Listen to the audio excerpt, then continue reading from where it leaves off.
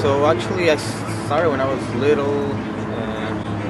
My first instrument was actually piano. I started playing piano when I was little, maybe I don't know, 7 years old or something. And I don't know. I mean, from what I remember, I was getting kind of good at it. Then I left it. I mean, that was in Peru. Then my family and I, we came to the U.S. The first time was in 1991. We stayed for 3 years.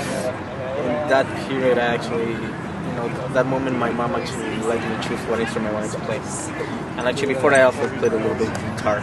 But when they actually let my mom let me choose what instrument I wanted, I actually wanted to play like the drum kit. I was interested in the drum kit. I don't know, just anything with percussion. It attracted me for some reason. But back then, it was like, usually when you're that age, like I was 8, they don't just put you in a drum kit. Like you basically start just playing like this pad. And it was kind of a little bit boring in a way, but I think it did help me like to creating. At this point, I mostly play just percussion instruments, and I mean, especially like some Latin percussion, like conga, djembes, bongos, different stuff. But definitely, yeah, my main instrument that I have mastered most of my favorite one is a cajón.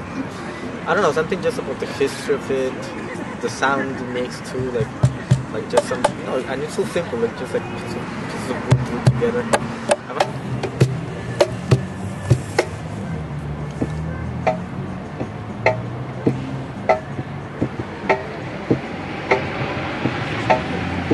I'm just gonna do a couple of tests just. Yeah.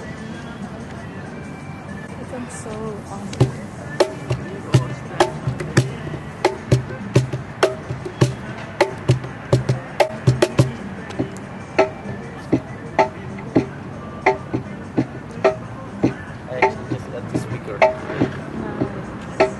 It sounds so good.